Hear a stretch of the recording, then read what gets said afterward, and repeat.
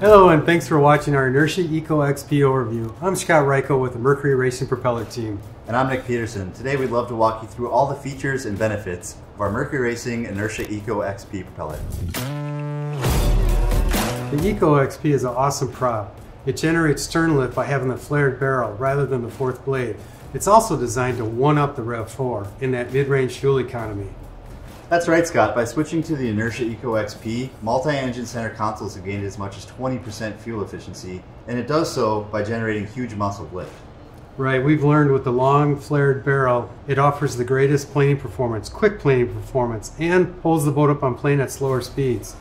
It also takes the greatest advantage of that mid-range fuel economy, letting the boat ride on the steps just right. Scott, let's dive into the features of this prop.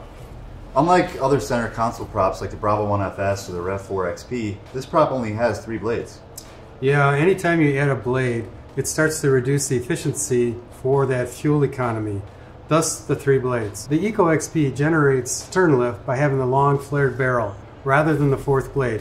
We know that by adding blades, that automatically adds stern lift, but by minimizing just having the 3 blades and the barrel, that's where they get their fuel efficiency. This prop was designed to one-up the Rev 4. Scott, when we look at the diameter and blade geometry of this prop, it's huge. It's the biggest cast prop that Mercury Racing offers. Right, 16-inch diameter, awesome prop for bringing the boat up on plane, a lot of leverage, also holding the boat up on plane at slower speeds. The biggest thing though, the engineers designed it to get that mid-range fuel economy. Thanks for tuning in to our video about the Mercury Racing Enertia ECO XP propeller. If you need any other information, always feel free to go to mercuryracing.com/propellers.